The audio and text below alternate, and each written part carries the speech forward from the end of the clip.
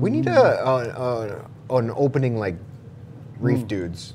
I was on his live stream last night. He's got the opening down. It's really nice. I'm gonna have to watch, soak it in. It's really good. Inspiration. All right, what's up, YouTube? What's happening? All right, well, you know what? We got two things today. First, we're gonna talk about captive bred fish, wild caught fish, Hawaii ban, whatever. But also, I was given a task to start today off, so I'm gonna do it and we'll get past it quick. For those of you who don't know, BRS team here brought on some other team members and some investors into the BRS wheelhouse. Oh yeah, right? We're going big places. All right, we are. You're gonna hear it in just a second, actually. So if anybody's wondering what that means, it means we're going to the moon. Man, come along with. And then also the task that I was given today is share all the jobs that we're hiring for, because some of these can be done remote. And some of them, if you're living in Minneapolis or would like to move to Minneapolis, come on down, because we're looking for the best.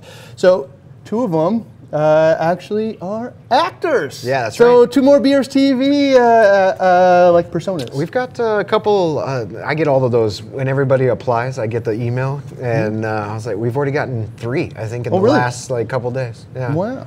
We got I think we locked one down actually already. Yeah, I think so. We're also, would you like to be a BRS TV editor? Because we're going to need another one of those. Dave, he's right here. He's been doing it for how long? 8 years? 7 years? 8 years. We got Dave as well, so you could be the number 3 editor on staff, right? And we're now got enough people. That would be 1, 2, 3, 4 actors, 3 editors, tank support, BRS TV investigate support. We got too many people, so we're getting a project manager as well. To keep us all. Just keep us all. So you want to be a BRS TV project manager, help with descriptions and titles. This guy and this guy in line. The calendar, whip me, make sure I stay on task. You can go apply. By the way, it's work at BRS TV down in the footer of the website. Oh yeah, you'll see it, careers, and it says work at. Yeah, there you go. You can find all that. What that means for you guys is you should expect, unless we get the wrong people, you should expect more BRS TV Investigates. That one's already in the works, so you're going to start to see us test products more. You're going to see we got a coralline algae test going, and we're going to have I got a coral calcium pH test going. I got a calcium reactor test running right now. That one just got restarted again today. We just shot yesterday. We just shot another UV BRS TV Investigates. New format for that one, but check it out. It's going to be cool. That comes out Wednesday. All right. We also sell stuff here, so we also are going to double down on our commitment to help with that. Yeah. So you see all Thomas's videos on like a review.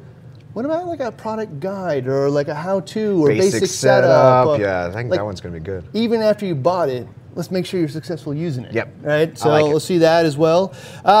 Hopefully, tank tours as well. Ooh, right? This is like customer tank tours. Now this is in its infancy in the idea, but we're going to try it here locally and have somebody shoot some of the best tanks in Minneapolis. Put them out there on the YouTube, see how it does, and then maybe that person might travel around the States and film somebody else's tanks, one of your tanks. I don't know. We'll see how it goes. Awesome. It would be awesome. You get to see then, hopefully, I mean, this one's a little aspirational, the tank tour ones. All the other ones are legit. Yeah. The tank tour one, we're going to test it out locally, see what you guys think. If you appreciate it, I'm going to go to bat for this one. Yeah. Which is, let's go find the best tanks out there, show them in all their beauty, and then maybe write a little article about what goes into this, equipment, but how they set it up, how long it took, all that kind of stuff. So you can get kind of find maybe some of those mentors out there. That guy has a tank, or you're trying to achieve. Well, boom, follow that. And not just and that's not like we did. It's not like every episode will be like Sean's 2,000-gallon tank. Realistic tanks, what you guys are using. So maybe it's a 40 breeder, maybe it's an amazing 120, but we're kind of playing with that idea. And all those people put together have been tasked to build us a new set as well. Yeah, right over here. Yeah, right there. So right over here, you can't see it, but we're going to build a new set, so it'll be kind of fun. You can see new stuff. I don't know. It's going to be great. Also, behind the scenes, we're hiring more picking and shipping people. I think it was 3 they're looking for. You guys are ordering too much stuff.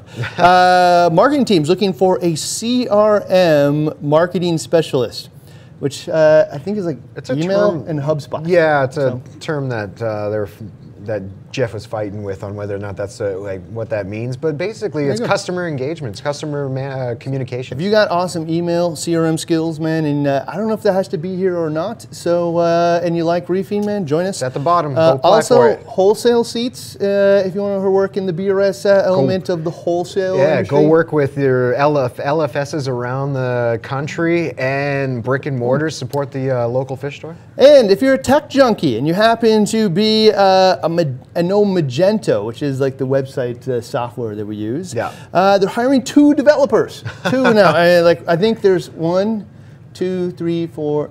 So this would be number 6, 5 and 6 actually. There's one hobbyist who's also a developer that works here, or that's local here. Every time one of these pull up, I try to get him. Yeah. So yeah, if you could code and reef, man. All right. We're also hiring a writer. So like if you want to write articles, like maybe you hate video. And you just don't want to sit through video for some reason. Probably not you guys, but I don't know, hopefully. Would you like to write articles? Write articles about the gear we talk about, the experiments that we do, yeah, or even just anything. All right, there. And I got 2 more. So these ones didn't make the cut. But if like the superstar shows up, I'm going to go to bat for. Yeah. Right? All right, so if you are a social media superstar or like a manager of that type of thing, and you know, like I'm your man or woman, you should apply because I'm going to go to bat for you. We're not actually hiring for this yet, but if you already know it exists, I told them if I stumble across the right person, I'm going to hire a social media manager. Yeah. Yep. Currently, I do that along with other things. So I know. if you can can beat me, and God knows there's some tons of people out there that can manage our social media better than me. Please, we need you. All right, and related to that tank tour idea, find the right person. The traveling video shooter. Yeah. Right, so if you want to go shoot tanks all over the nation and you love reef tanks and you happen to be really good at video, really good. Like really good. This is your core profession. And you would travel. Hit us up. Yes. We would do all kinds of If you want to travel a lot. Yeah, hit us up. All right, so those are all of them out there. You can find them at like a bulkresupply.com/careers or down in the footer. Adam's also posting it here in the comments while we talk too. All right, so I don't know, we're shooting for the moon here. Come along with us.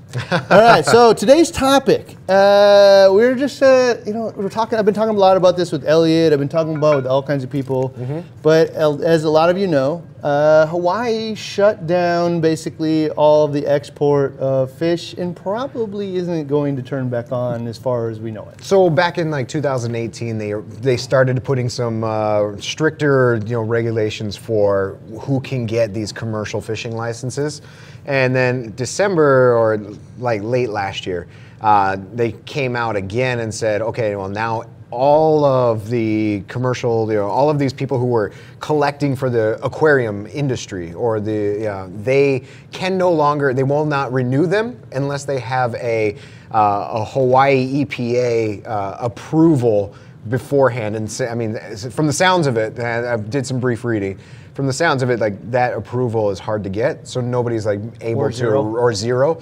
So nobody's able to renew for these licenses that are for commercial aquarium hobby. Effectively shut down. Right? Yeah, exactly. I think there was some like net changes, and then people kind of fudged it with too many nets woven together or something. I don't know the whole deal. But really what it kind of brought up is the conversation of how long will we be able to take fish out of the ocean from really anywhere, and how's the hobby going to react to that long term? Do you feel like I'm looking for you guys to answer here too, because I'm gonna go back and read all the comments. But like, do you feel like it was fair that Hawaii shut it down? Unfair, expected, unexpected? What are your feelings on the matter? Because I really want to know the pulse from the community, like what you guys think about it and what the future's going. So there's a couple sides of the argument from what I was seeing. One side of the argument is that it's a good thing in that a lot of the environmentalists are saying, the collection approach for fish is difficult on the ecosystem. And there's studies out there that, you know, the west side of Hawaii has some of the most robust biodiversity and populations, and these fish breed faster than we can collect them. And the other side of the coin is, no, it's hurting the people that are collecting them for the industry. There's kind of back and forth between it, but, you know, so I'm just going to give you my opinion right up front. I think this type of regulation is actually a good thing in that it's pushing us forward and putting the pressure on captive breeding and exploring and expanding. Like, maybe more money, maybe more funding goes into these captive bred operations where they can, you know, start to get these pelagic type fish that spawn in the open water, which is a really difficult thing to like try to replicate on land or in captivity. I think it starts to push the envelope and makes people work a little harder to lessen some pressure. So the flip side of that, a lot of people will tell you is, well, like some of these fish you can't get to, you know, yet anyway. You can't captively breed some of these fish. I think like flame wrasses is one of them. Elliot was telling me about. It's pretty bummed out about. He actually had a couple of, I think it was bandit angels that he flew all the way here to Minnesota because somebody had a couple of them and one of them was sick. He flew all the way here last week, picked up those 2 fish, and then flew them back in his lab to California so he can care for them, because there are really only a couple of the last ones around now. Hopefully be able to breed them at some point and bring them back to the hobby. But like, yeah, some of these things are going to be harder to do in the future. Yeah. So I don't know. It's mainly the big conversation around the whole thing is the yellow tangs, and then how that's it's such a popular fish. The Achilles tangs also from that algae. Same area. Yeah. So, and that's part of the argument too. Yes, it eats some of our algae in our tanks, but it also eats algae out there in the ocean. And depending on the numbers that you take, that could impact the ocean to some degree too. But I also read that of the of the 30 million or so fish that are in the aquarium hobby, that are collected for the aquarium hobby as a whole, 2% of those come from Hawaii. Yeah. Most of it, yeah, and well, now don't quote me on these numbers. This is just what I've been reading in articles, so you know I don't have those actual numbers, but somewhere to that degree is what has been reported, and the bulk of the harvesting is coming from like Indonesia and Philippines and places that, you know, we as U.S. doesn't really have much say in the regulation of. They do, yeah. So I actually had this conversation with a wholesaler. So everybody's got their unique perspective on this, and if you're in this profession, you'll probably have a different opinion than if you're, you know, specifically trying to protect a specific area or something of your backyard. You know, I don't know, but he said something really interesting, because it was actually in relation to coral, collecting wild coral. And he said actually 2 things, one about fish and one about coral.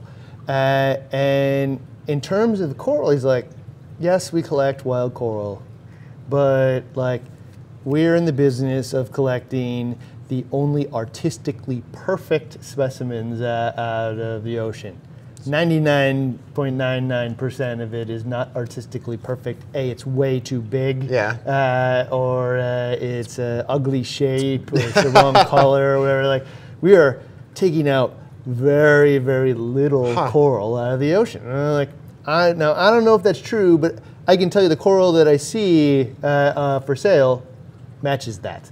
It does not match what you normally see in the ocean. Like artistically perfect coloration, perfect shape. That sounds like the way that the food industry and vegetables and stuff is. They only put out to market in the grocery stores the perfect cucumber or green or red pepper. And actually there's a company that I get advertised to all the time that is, they'll send you these deformed red peppers and green peppers, and they're perfectly fine, but they're just deformed and they won't make it to the actual grocery shelf because of their deformity. That's cool. I didn't know that. It's like the coals of the vegetable garden. That's very cool.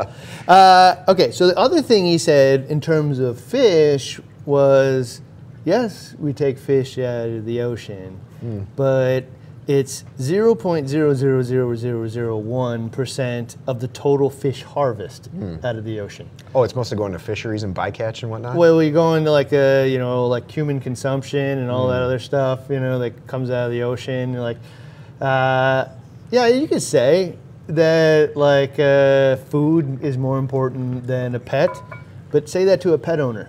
I don't know. Like, is a sandwich, and like, are we going to divide between a cow and a fish? And like, if you didn't eat your whole fillet of fish sandwich, are you going to mourn its loss?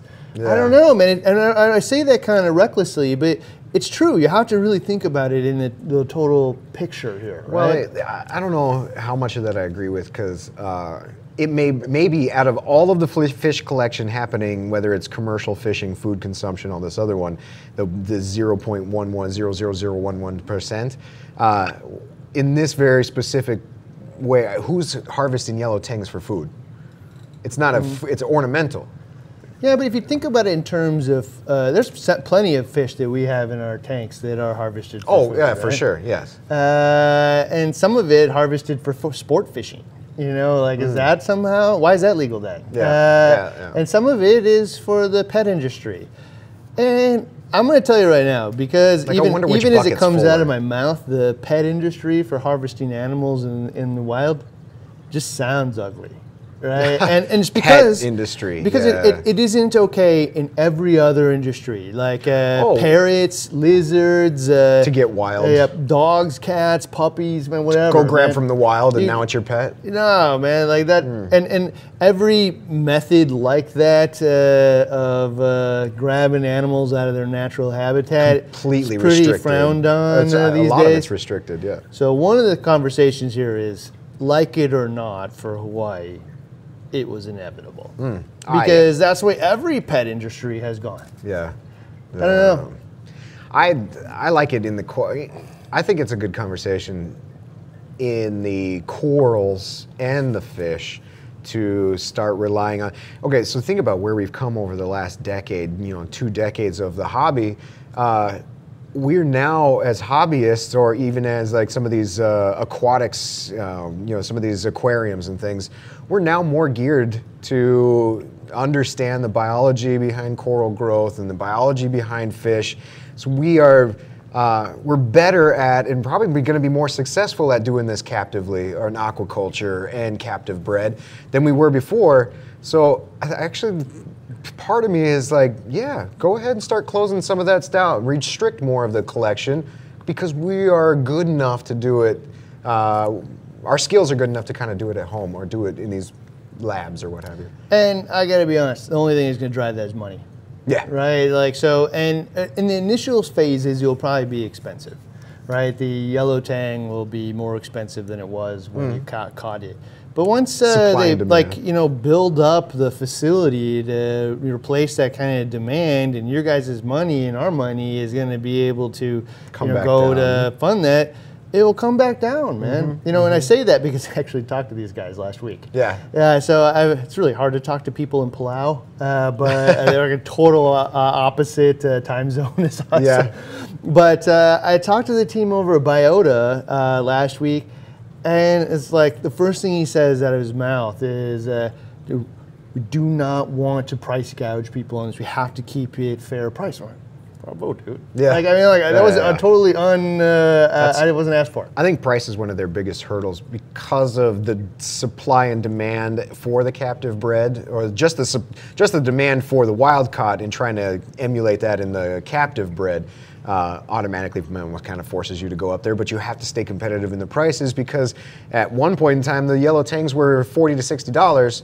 Captive bred, because of the effort that's put into it, you have to raise the price up.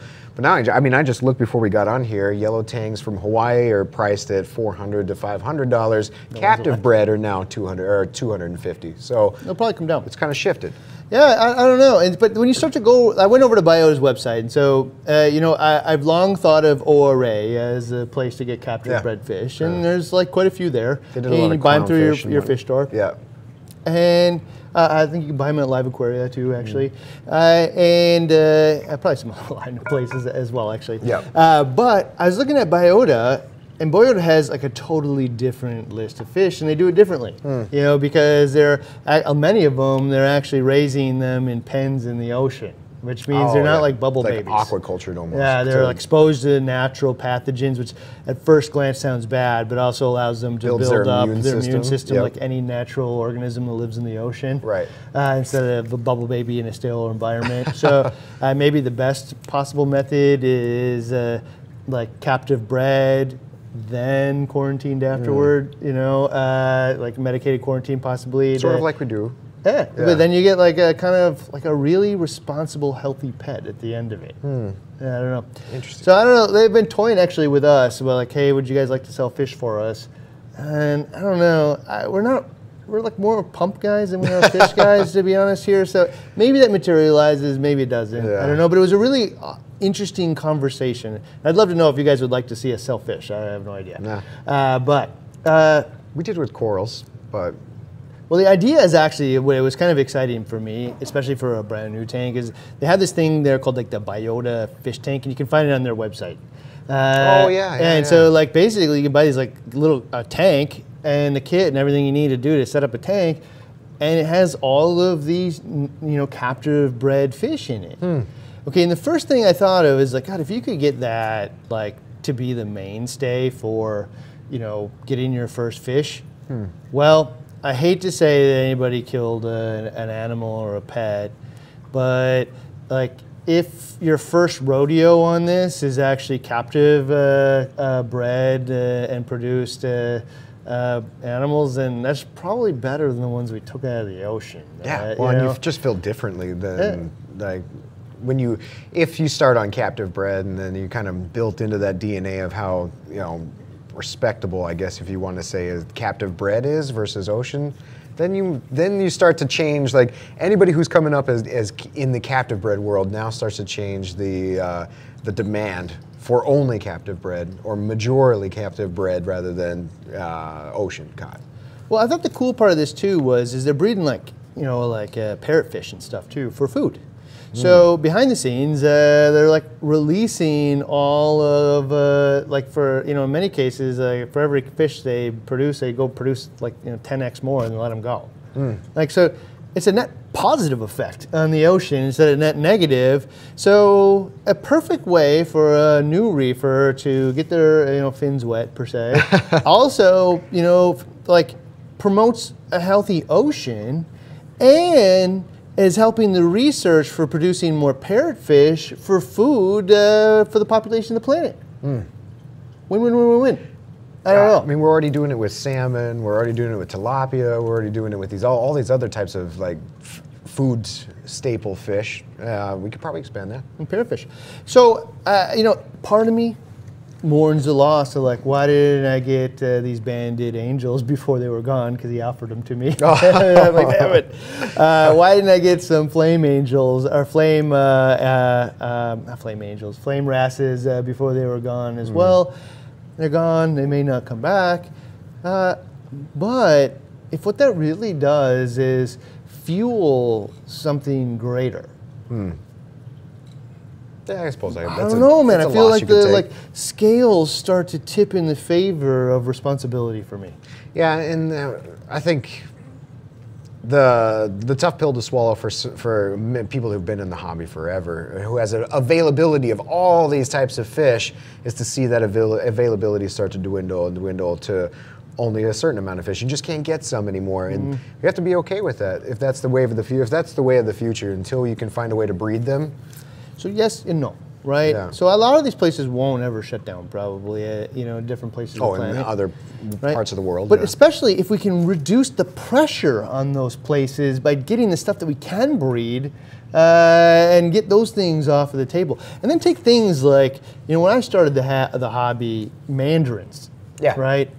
Probably #1 most killed fish out there. Also one of the coolest fish out there. Yeah. Right. Okay, well, the mandarin fish, like, really, really sad, but now captive bred and lives on pellets from Biota and Ore. Yeah, so just up to our ears in mandarins. Yeah, and they eat pellet food now. Which makes them less likely to die, because that was one of the biggest reasons they're dying in the first place. You eliminated the #1 reason they died. So not only are you as a like reefer happier because you're not killing your animals, but you're also not taking animals out of the wild and then killing them in your tank because you've solved the problem. Yeah. And why? Because it was economically like some business had to like have a reason to do this, right? And so for whatever reason, it got economically viable to do. So pressure, kind of like the Hawaii thing, betters the hobby in many ways. We might lose like a wrasse, some of the species, but we might gain something else as well. Well, we've talked before about the sense of disposable. How fish are. Some of our, like early on, people lose fish and you're like, I just lost another tank. I'll go to the pet store and get another one for 20 bucks and stuff. So even this type of, maybe the prices increase for all of these captive bred ones, but it also at the same time, like if I didn't pay, or if somebody didn't pay $1,000 for their dog, would they be less likely to like care about it? Like if you paid 50 bucks, if you paid, if you paid a cheap amount for some of your other pets, do they have less value to you? The answer should be no. Yeah. The answer is yes, right? And it has been with fish. Okay, so the answer definitely is if you walk into big box pet store and you pick up a clownfish for 10 bucks, the price kind of makes it feel disposable. Yeah. It shouldn't be and isn't, but the fact that it makes it like there's so equivalent of a hamster. I know there's so many things that in my regular day-to-day life that I buy for 10 bucks that just out of mind as soon as it's gone. So and it makes it also, because it's 10 bucks, it makes it an impulse buy. Like I picked up this fish in a bowl just because I felt like it one day. Yeah, I saw it in the aquarium or I saw it on a movie or something, and now I'm just gonna get it because it's 10 bucks. I know when I buy a dog and I bring a dog into my family, that I'm into this for 15 years. Yeah. Like I know that now. Yeah. Like if I keep it healthy, I'll be part of my family for 15 years. If the fish in the fish store is 10 bucks, I don't think you're really thinking about this, like the fact that this clownfish could actually probably live 20 years, if you take care of it right. Right. Nah, it's just like this whim. I don't know. It's not a goldfish at the fair. Yeah, so I don't know. I don't want to like raise price just so people take care of them, but it's also an artifact of that, though. I mean, prices are naturally going to rise just for the cost of the effort that goes into captive breeding, and I'm actually okay with paying that if I have to. Well, that's the one thing. Like, let's not artificially increase price for no reason, right? That doesn't make any sense. But like, what if there's value here? Like, what if we can get healthier, happier pets, respect the ocean, actually find ways to add back into the ocean, expand without I'm not talking about taking a $30 fish and making it $200. No. But what if it was like 40, 10 bucks more for an animal that's going to live 20 years? Those extra dollars goes back to the people that are trying to do this and can start to expand their facilities and expand what they can do. I don't know the exact price, but there's definitely a trade-off there that most people would be willing to make, I think. I don't know. So let's answer a couple of these questions here, or share some comments. There's some comments here. Yeah. First one here is, I live in Hawaii, and to be honest, the reefs here, especially in Oahu, are pretty bare. Really? Straight from them. So I've heard that actually as a anecdotal component, right? And so I don't know what I used to go to Hawaii a lot until I had kids. It was like my one place in the world where I could just turn my brain off for a second. It was Kauai is my favorite. Yeah. And I had no problem finding yellow tanks, but also I wasn't there 15 years ago and know what it looks like then. Oh yeah. Yeah. So, and I also don't know the effects of pollution and all that stuff. So it's interesting to hear, because that's not the first time I've heard that there used to be 8 million of them and now there's just a lot less. But did they just leave the places that you used to find them, or is there just a lot less? Or is there pollution? Is there environmental impacts? Is there fishing impacts? I don't know if you can. I don't know if you can draw. You can't. I don't think you can say with 100% certainty that all of that degradation of fish population just came from the aquarium industry. If it's true, it certainly had to have contributed. Oh yeah, for sure. It definitely did contribute, I would imagine, but. Or is it also like a you know, distribution of population. Like the fish left the place again. Could be. Harassed. Yeah. Could be. Very well could be. Thank you, though. Ah, interesting. Lucas says, good, I'm glad we should not be taking them from the ocean and live more responsible with our hobby. So I like this, man. You would think that the natural inclination of a reef hobbyist is to, protect the hobby, give a diatribe about why it's so sustainable and all this other stuff. And the answer is really, man, is whatever it is today, skip the debate. Let's make it more sustainable. Easy. Because I don't know. You can listen to wherever, and unless you're the one doing the studies, all these studies, one way or another, are all biased in some fashion. So it's really hard to read between the lines in these things. But what I can do is make the decision today that I want to be part of making it better. So as an individual, we can all do that. Elaine says, would like all my fish to be captive bred. Okay. I think there's a slice of, a piece of every hobbyist that would love that too. Okay, so I'm gonna out this, all right? All right. I hadn't even told you this yet.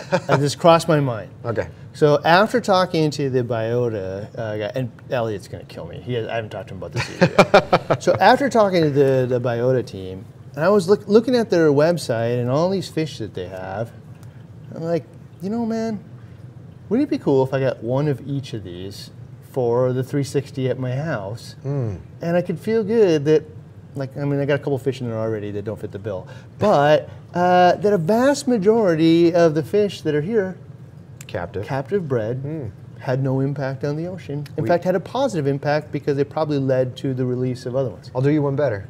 We've got a brand new Red Sea 900 XXXL going up right here. What if we did all captive bred in that one? Done deal. Okay, we did it. You just heard it. All right, so biota tank, right there, I guess. Yeah. I don't know. I can't guarantee it, but I'd like to. That will be where we're leaning towards. I don't know why I can't guarantee it. Why not? You can. That 900-gallon XXXL will be full of captive bred only fish. Wow. All right. Well, there we go. We just did it. So maybe we'll mix some ORAs in there too. So now you don't make Elliot mad either, because I don't know. Well, I'm probably gonna have to send him to him to quarantine him. Oh yeah. You know what? It's probably going to be the evolution of finally we show you the quarantine episode process. Because sending them all to California. Because we're finally going to do it for this 900-gallon. There you go. I don't know. Evolution. Cool. All right. Angry Owl Aquarium says periodic bans are positive in his opinion or her opinion. Let the reefs recover for a while. Yeah, that's an actually interesting standpoint. Like, if you're in control of this, like, hey, when you're on, when you're off.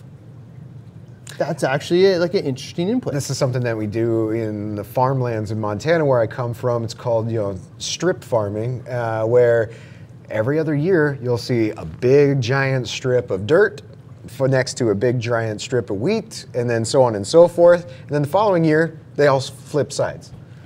Well, even if what you were going to do was like every other, or like 2 years, 2 years off, 1 year's off.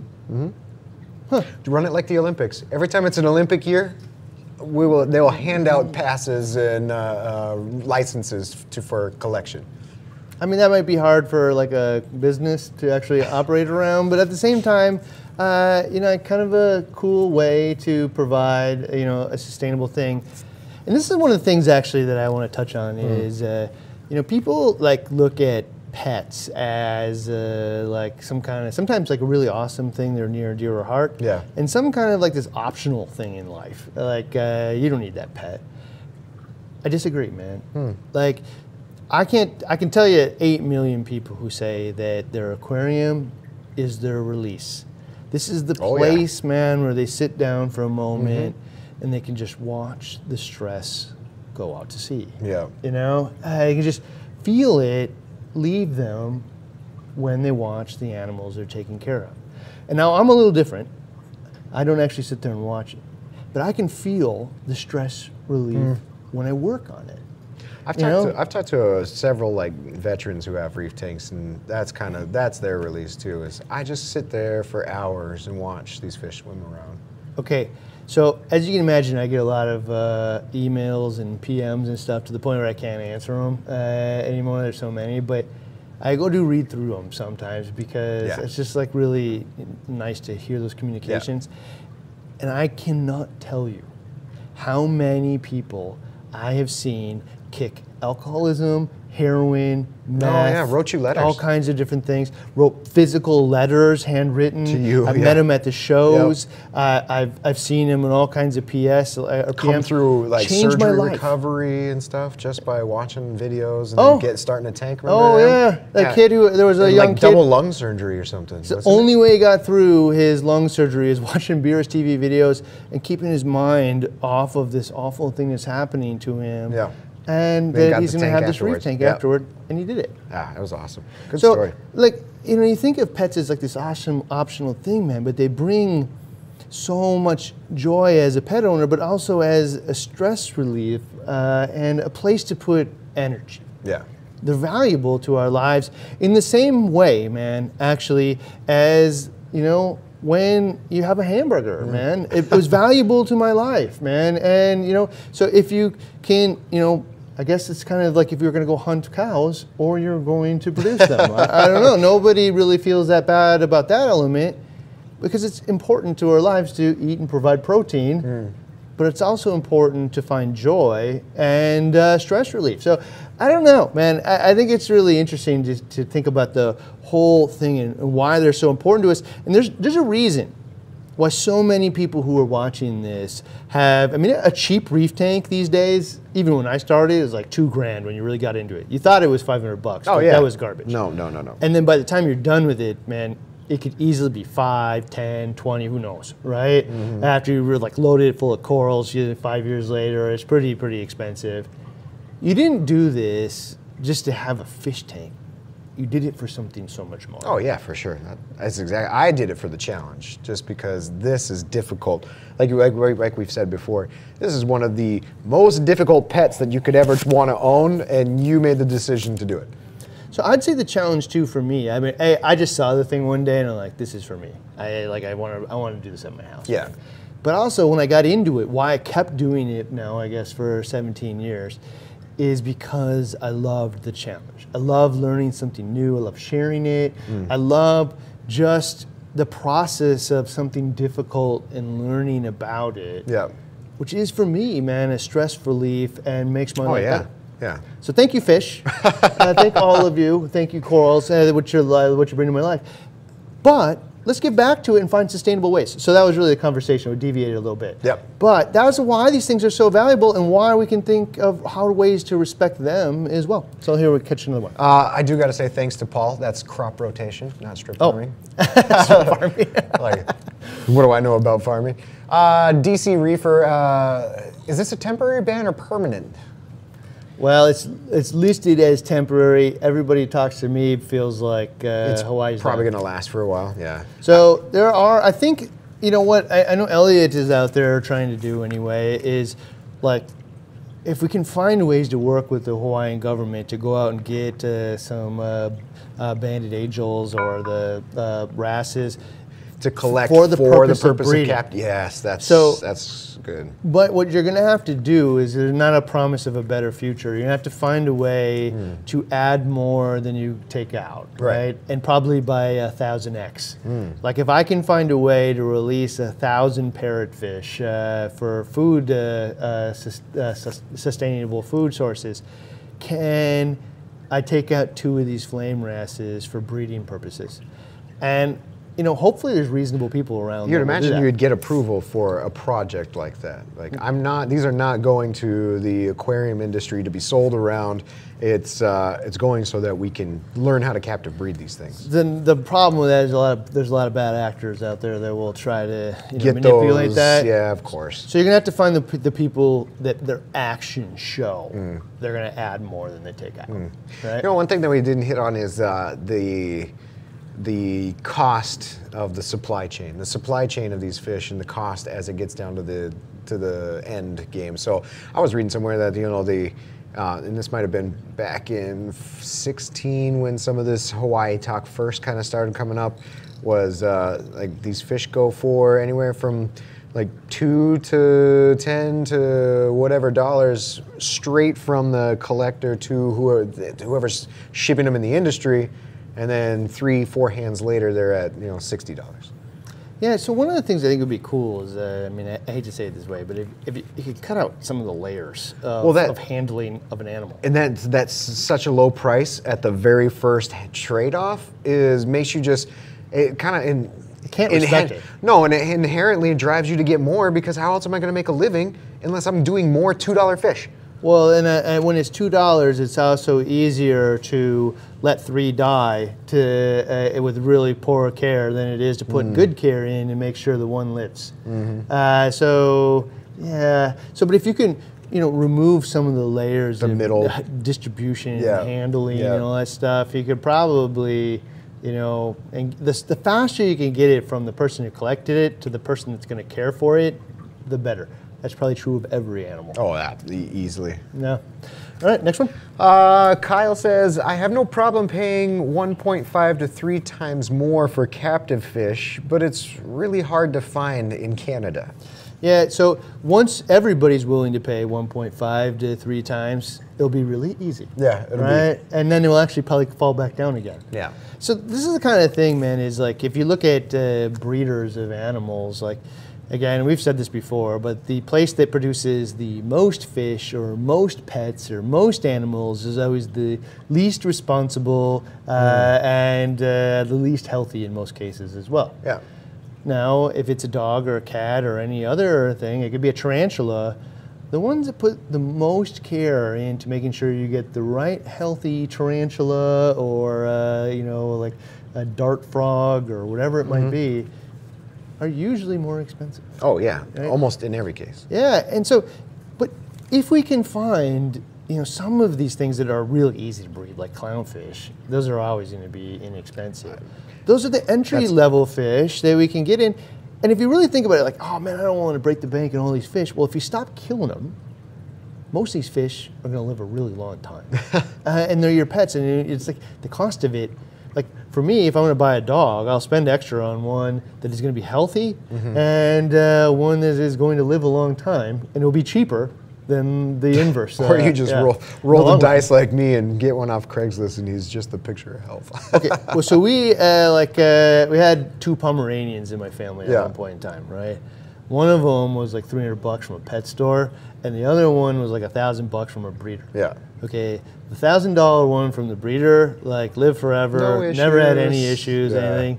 The $300 one had knee problems, like liver problems, all kinds of problems, heart problems, everything, man. Like, must have put like, it's not like the dog got us a $10,000 bill. It's like it got us $1,000 like every single year, man. Like it cost so much more in the end, I don't know.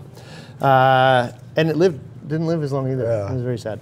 We got $20 from. Oh, thank you very much. This is real simple to remember. Let's captive breed Ryan's hair. Yes, yes. Thanks for bringing that up. Tigbert says, cultivate from wild is greater than captive bred is greater than repopulate the wild. So cultivate from the wild, captive breed, and then repopulate the wild. I agree. And I think that's not just the pet industry and this fish industry. That's with a lot of species that are on the endangered or whatever list. That's the path that they take to repopulate. Is you bring them in, you try to breed them. That's what a lot of zoos and things do. My buddy does that for Omaha, Nebraska Zoo. They breed Costa Rican frogs up here in Nebraska and then ship them back down to Costa Rica. Okay, so somebody actually, this brings up an interesting topic. Somebody asked me about this one. It's like, well, are you taking all the corals of the ocean? Are you guys taking, they're gonna like, ruin the availability? And the answer is that like 1% that's artistically pleasing is what they take out.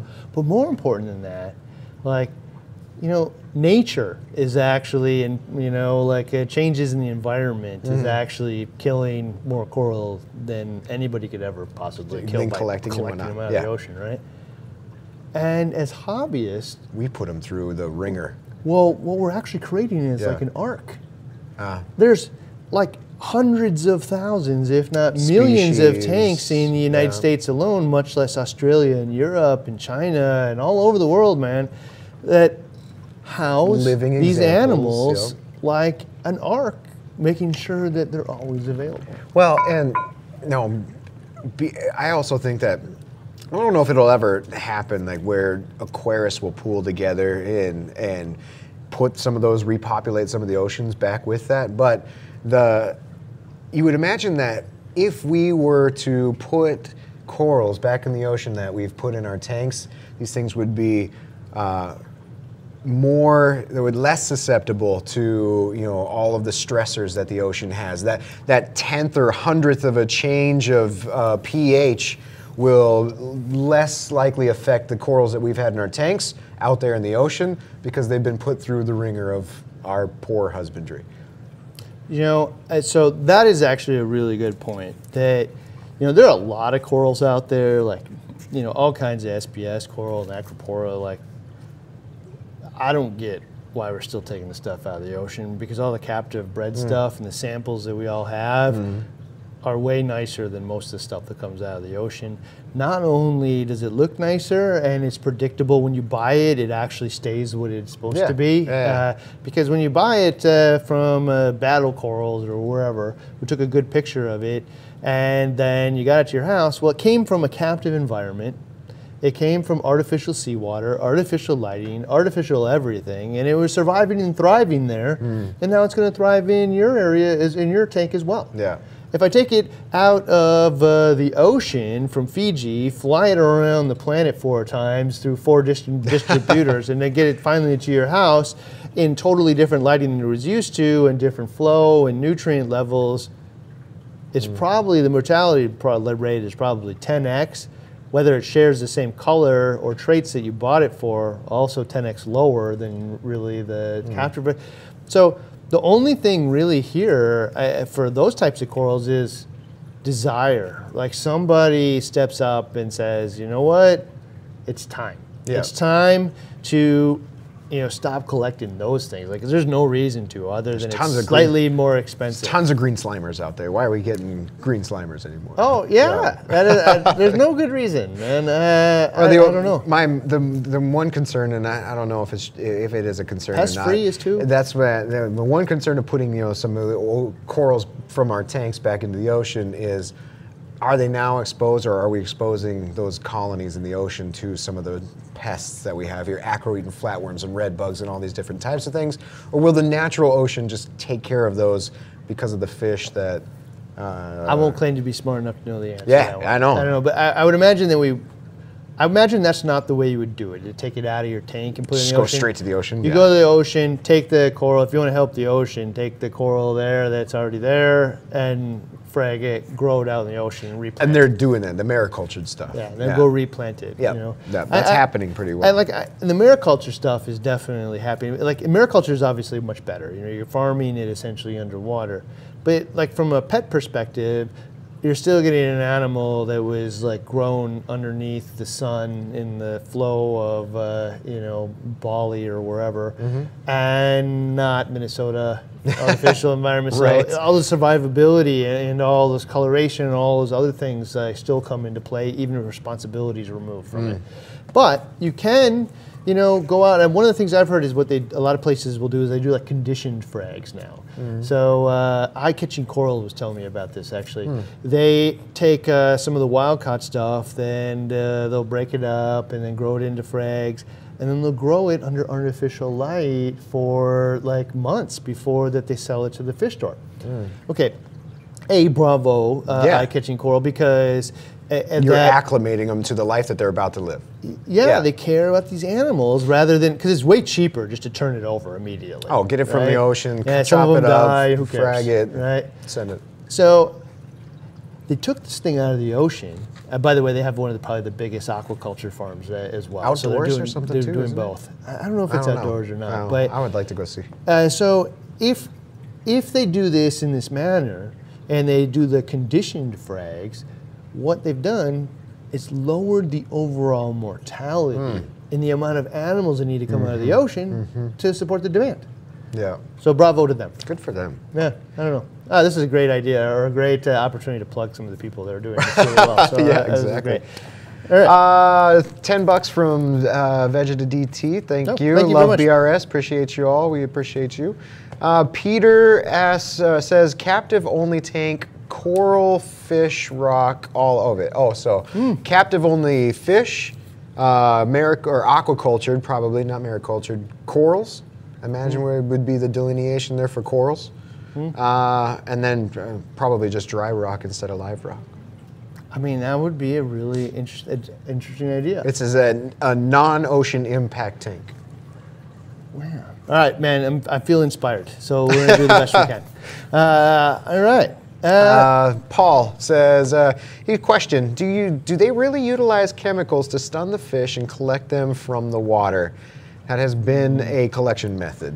Bad actors do. Yeah. Right? No. So... maybe not in the States, but in other parts of the world I've heard of it happening, but cyanide was one of the biggest ones. Yeah, I mean, that was a belief that people were cyanide fishing, and like the fact, and somebody must have done it. Yeah. So, yeah, I don't know, man. How much of that bad actor type stuff, they certainly give people a bad name. Yeah. I would like to think that that isn't commonly done. It's hard to know. Yeah. Well, U.S. regulation, especially down in Hawaii, and where kind of this whole conversation stemmed from, was the practices for collecting them. In which case, it was the fine mesh nets where this kind of conversation sort of, from what I've read, from where it kind of started, from my understanding, it's where it started from. And so already, we're past the you can't use dynamite and cyanide, but now we're even taking that even further on the type of nets that you can use. So. Some places like Hawaii regulate the collection and some places don't. Yeah, I don't know. I would like to think that is not as big of a deal as some people say. Yeah. You don't hear about it very often these days, so it's kind of like, seems like an artifact of something that used to happen more than it does today, but you have to find out. Dave, are we going to that Todd Gardner at the end? Okay. Yeah? Okay, that's a good one. I want to just kind of close this out here. Yeah. So now that we had some conversation, how does everybody here feel? Like, give us a little vote in the comments here of, do you actually support Hawaii in closing down, and that the fact that it supports places like biota to actually replace a lot of these fish in a captive bred environment that maybe not only has no impact on the ocean, but actually has a positive impact if they release the fish back out as well. Or, you know what? No, I just really don't think it had an impact, and I really want my yellow tank. I mean, I would love to hear like what all of you guys think and share, because it's the community's input that like really drives all of this. Yeah. And like where it goes. And the more that we publicly support each other in the best paths, the more the industry sees it. So like if somebody came along and watched this video, and probably somebody will, biota or a fish breeder or whatever, this says I should continue investing in this. Or for somebody that used to be in Hawaii and still wants to have their business, says, this is the path forward. Yeah. We should start trying to figure this out, because it was inevitable. Yeah. No matter what our beliefs are, this was coming. Right? Yeah. There's definitely an influx of support. A couple support. A couple of non-supports. It's kind of all over the board here. Oh, very interesting. But did you want to hit that one more time? Oh, yes. By the way, so for all of you that... You guys want to come work with us? Yeah, I said I would hit on this, so HR, I'm going to appease HR here, and everybody else. So those of you who don't know, I mean, you must have, because it's on Rebuild and everything, BRS took on some investors and some people here, and the team is growing, and we're going to the moon. Come along with us. So we're hiring 2 more actors. So if you want to be like Randy, Ryan, Thomas, come on, join us. We also need an editor. So if you like to edit like reef Dave stuff, and Carlos? Yeah, come on. And if you want to go see it, you can apply by looking down at the Work at BRS tab in the footer of the Bulk Resupply site. Or it's like Bulk Resupply like /careers. We're also looking for a BRS TV project manager. So if you want to whip Ryan and Randy into submission and keep us on task, hey guys, and write descriptions, you got to do this video and this titles. video. Let's do it. Yeah, and do all that stuff. All That's right. fun. And again, from all that, you'll see more investigates. You'll see more product guides. You're going to see hopefully some tank tours. You're going to see a brand new set we're developing. Hopefully Right there. now with a sustainable fish and coral theme to it. That'll be really fun. Theme. And we're hiring more picking and shipping specialists. So if you want to join the team in the back, they got inventory team that's hiring. They got the pick and pack and ship guys. CRM marketing. This one might be you could do externally if you wanted to. Yeah, if you know how to do email and stuff like that, and HubSpot, you can join us. We're hiring wholesale seats, so if you want Work to, with your local fish stores. you know, I can probably do remote as well. So if you're like part of the wholesale world in reefing and you'd love to join the team, You don't let want us to move know. up to Minnesota? You probably don't have to be You here might not actually have for that to. one. If you are a tech guru and you work with Magento, know how to program Magento, we're hiring 2 new developers to add of a team of already 4. It's all at the bottom of our website. All right, we're also hiring writer, potentially, for writing articles here. So if you don't like video, or lots of people don't like video, I mean, it hurts me to my core. Write some But if you don't like articles for the video website. and you like reading articles, hopefully we'll have those too. And then 2 seats that we might bring in the future. Okay, this one's for me. Yeah. Right, so You have to be a this unicorn. this one didn't get approved, because luckily they approved all the rest of this other stuff. You know, but in this case, I'm going to go to bat for it if the miracle unicorn person shows up. If you do better social media than me. If you are feel like you are a unicorn social media specialist or manager, take us to the moon. Yeah, and you really want to produce awesome content on Facebook, TikTok, Instagram. I don't know all the rest of them. YouTube stuff. Yeah, if you want to do all that, hit HR and tell them I'm the unicorn that Ryan was looking for, and I'll push it through. All right, we're also potentially looking for somebody who wants to shoot aquariums all over the nation. You have to be a game superstar shooter for this. So like you've been doing this for a living for 10, 15 years, and now you want to travel and go shoot aquariums all over the nation so we can share on BRS TV. This one also, I'll push through if I can find it. So those jobs won't be posted, but if you're that unicorn, you can do it better than anybody else in the world, then you should probably send an email to HR. Come join us. We're going to the moon. All right, so we're going to kick it off to, actually, we have a Magna talk from a few years back from Dr. Chad Callahan. It's the topic is using captive bred aquaculture to reduce pressure on the wild. Perfect segue into that conversation. You can find that right here, right after the video, or you can go find it on our channel, and we'll see you next week. See you next week.